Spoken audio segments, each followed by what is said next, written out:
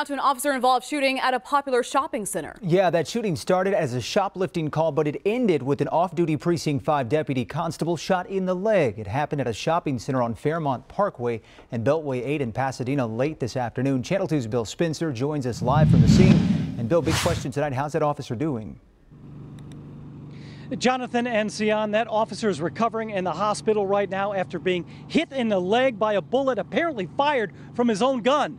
That's right, investigators say that officer was chasing a shoplifting suspect who just ripped off the Marshall store you see behind him.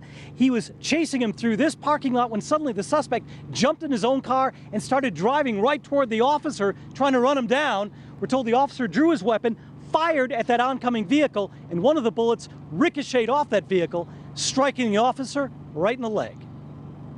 It was just like a movie. I had never been to anything like that in my entire life. I was scared to death. Chaos, panic, and gunfire in a crowded Fairway Plaza parking lot at 4:30 this afternoon.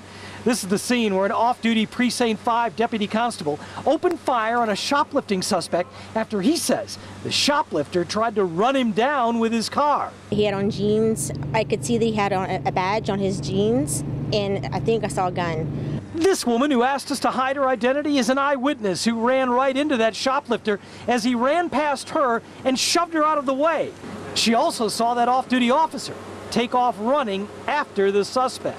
There was a black man that had a handful of clothes still on the hangers, running out the door, almost knocked me over. The alarm went off, and by the time I got outside, there was an undercover officer already chasing after him. At that point, both shoplifter and cop disappeared from Beth's view, but she remembers hearing 4 to 5 gunshots ring out and a man near her screaming to the crowds of people in the parking lot at the time to get down. The older gentleman telling everybody to get down and evacuate the area. There was family, there was kids everywhere. It was pandemonium, it was chaos.